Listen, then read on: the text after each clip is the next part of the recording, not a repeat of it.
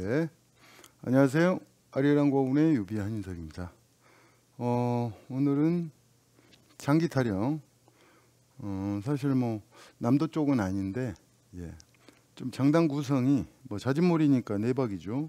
근데 약간 이제 이런 부분에서 좀 못 갖춘 장단이 있고, 또 이제 2분박과 3분박의 구성이 이렇게 2분박 2박, 3분박 2박 이런 식으로 이제 나눠져 있어서 우리가 이제 속옷 치는 뭐 그런 부분이라든가 이런 것들로는 좀 맞춰갈 수 있는데, 장단으로는 좀 풀기가 아주 쉽지는 않죠. 뭐 가락은 어려운 게 없어요.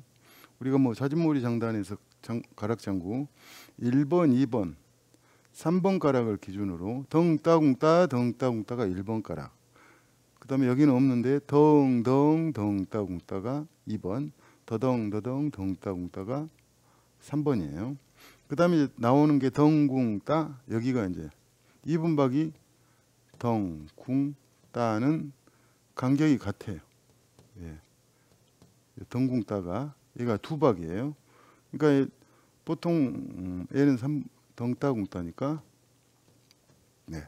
그래서 요 2박은 2분박, 2박은 3분박인데 일단은 외우셔야 돼요. 덩궁따 덩따궁따 이제 이렇게 되어 있습니다. 네. 자, 날아든다 떠든다 오호로 날아든다 덩합. 여기가 있죠. 여기가 이제 덩합 못 갖춘 2박이 이제 들어가는 거예요. 이렇게. 그래서 한 장단, 두 장단, 2박이니까 반장단이죠. 여기 위치가 좀 중요합니다. 그 다음에 법녀는 간 곳 없고 이렇게 해도 되고, 뭐 법녀는 간 곳 없고 이렇게 하시는 선생님들도 있죠. 똑같고, 백빈주 갈매기는 홍요 안으로 날아들고, 여기도 2박짜리가 하나 있습니다. 덩합. 그러니까 여기도 2박짜리가 들어가 있는 거예요. 근데 여기를 또 4박으로 잡으면 안 되죠. 모르는 게, 소리를 모르면 좀 어려운 부분이 있죠.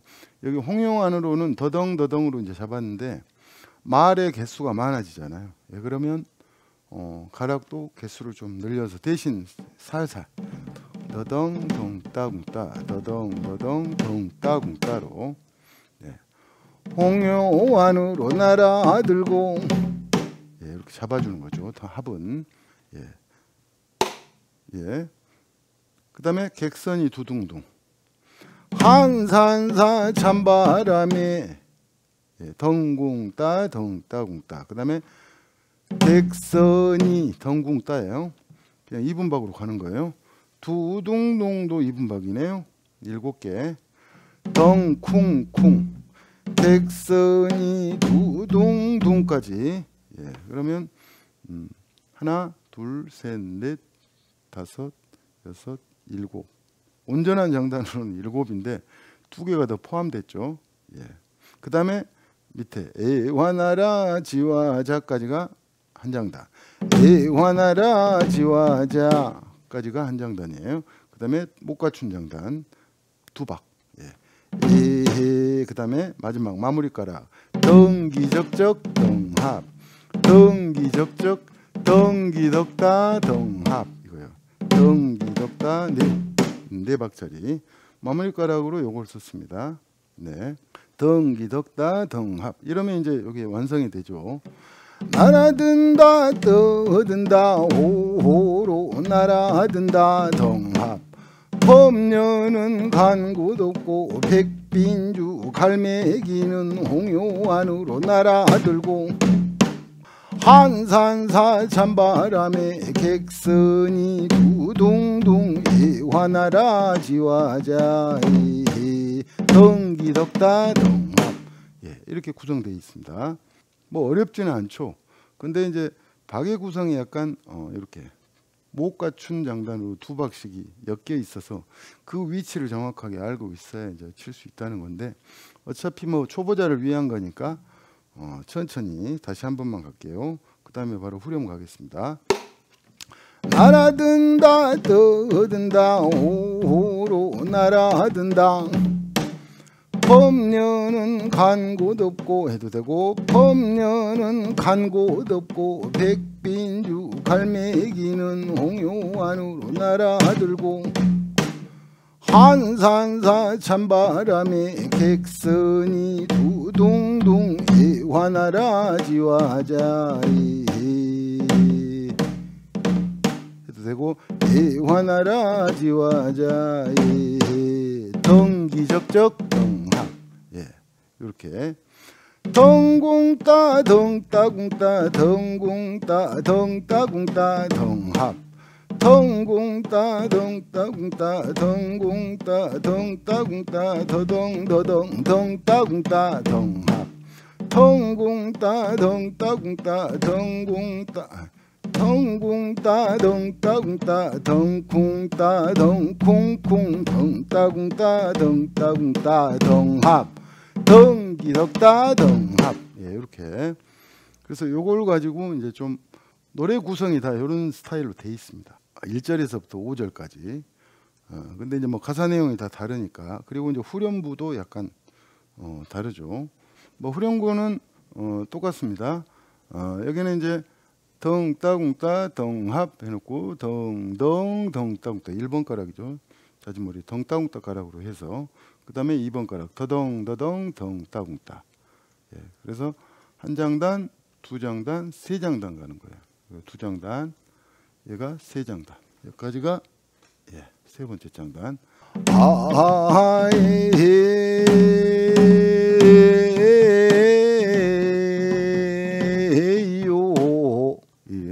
에요. 목 가는 길은 좀 다를 수 있습니다. 근데 다 똑같습니다. 뭐 비슷하고. 예. 그다음에 아하야, 여기는 중복된 가락으로 치시면 돼요. 덩따궁따 덩따궁따 아하야. 그다음에 2분박 얼쌈마 두둥둥 덩쿵따 덩쿵쿵. 그다음에 덩따궁따 덩따궁따 덩합. 목 갖춘 장단 두 박 맺어주고 덩기덕따 덩합. 요거. 네. 내 사랑이로다. 네,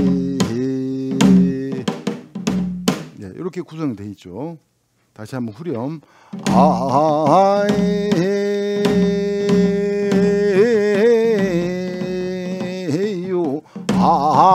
아야 얼쌈마 두둥둥 내 사랑이로다.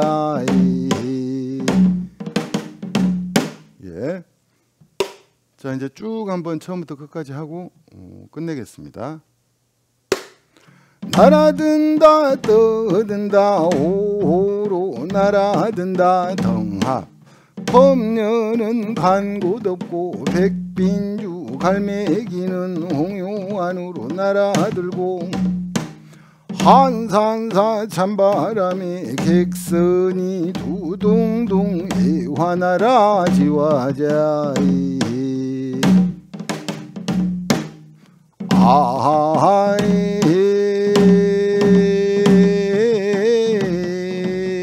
아에요 아야 얼쌈마 두둥둥 내 사랑이로다.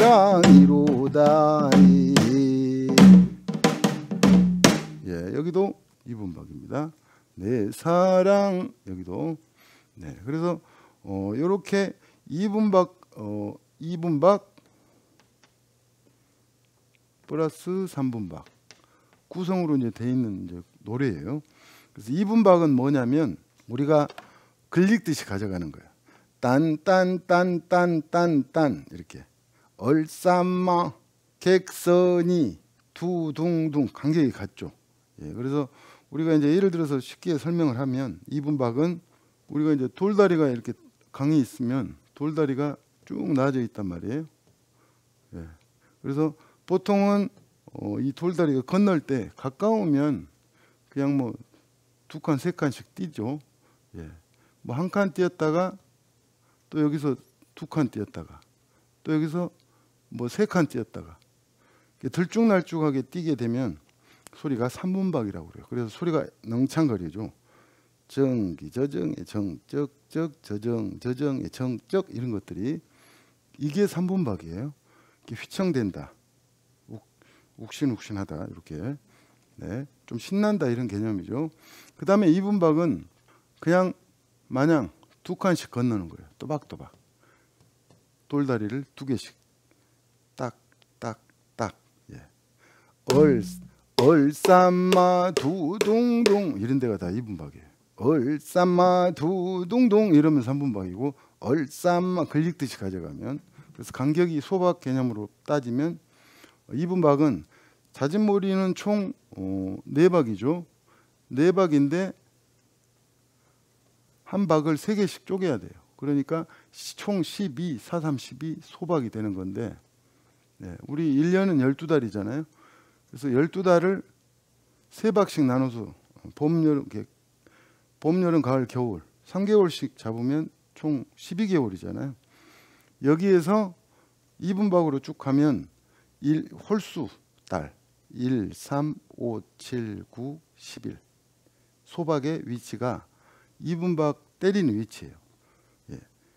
1, 3, 5, 7, 9, 11 예.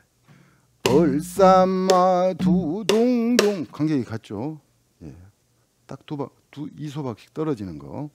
그래서 이게 이제 2분박이라는 개념이고, 뭐 경기든 남도든 2분박의 개념을 모르고는 장단을 가져갈 수가 없습니다. 그리고 소리도 마찬가지고. 자, 오늘 뭐 여기서부터 이제 1절 뭐 2탄, 3탄, 1강, 2강, 3강식으로 나가겠습니다. 5강까지. 네. 감사합니다.